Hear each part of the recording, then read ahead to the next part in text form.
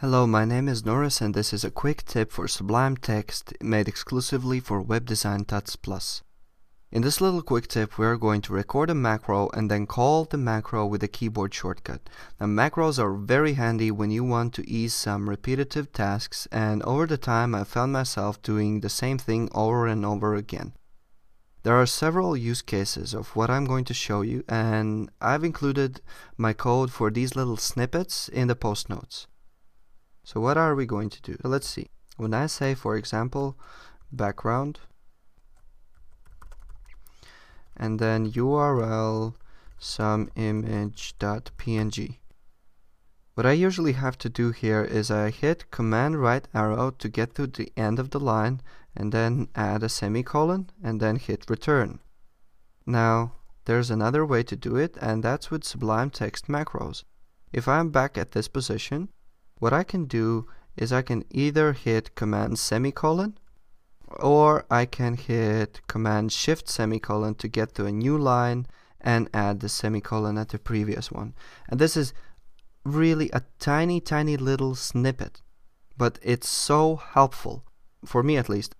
You can record your own snippets like this. For example, if I'm writing a PHP array, right?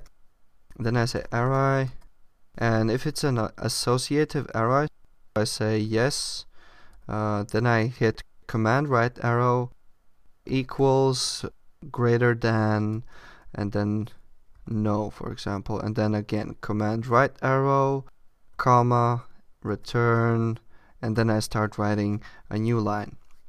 Instead, what I can do is I can say no, and then I hit Command Shift dot, and it automatically completes everything for me.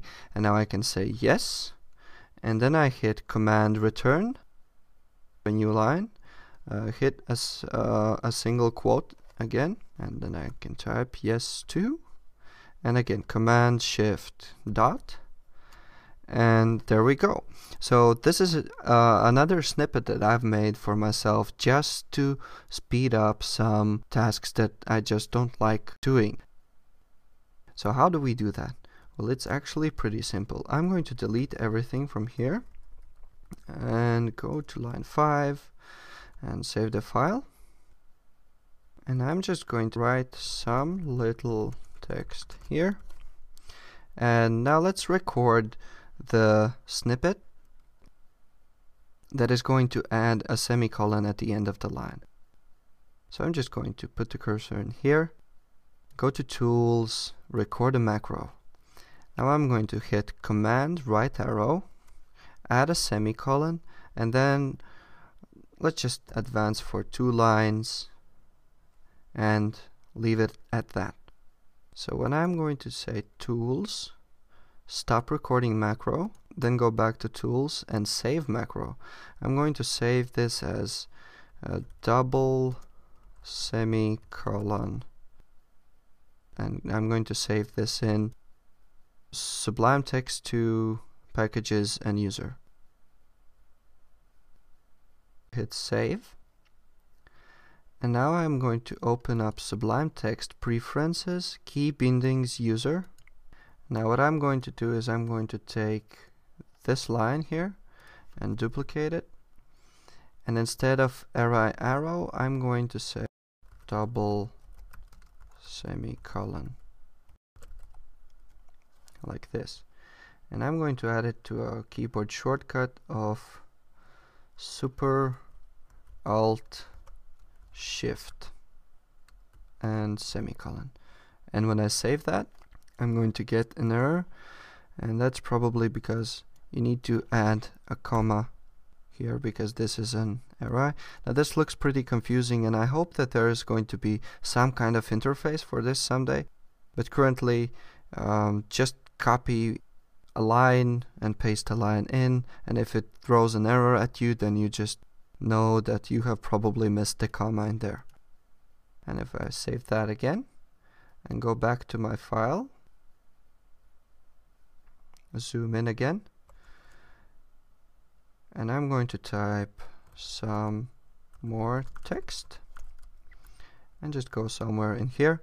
And now if I say Command Alt shift and semicolon. Yep, there it is. So it added the semicolon and it jumped 2 lines down.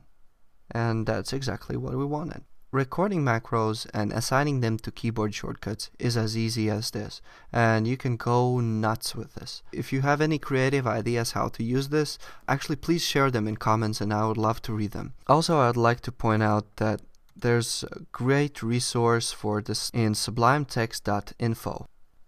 And here you can see all the different keys that are bindable and things like that. By the way, the folder location for each platform I think is a little different, so it's platform specific. For Mac users, you have to go into your user, then find the hidden folder library, which is hidden since Mac OS Lion. Then inside application support, Sublime Text, packages, and then your user. And here you can find all of the macros that you have recorded and some other settings. Now for Windows users and Linux users, I'm going to post where you can find a directory for your platforms as well. So I hope you enjoyed this little quick tip, and thank you for watching.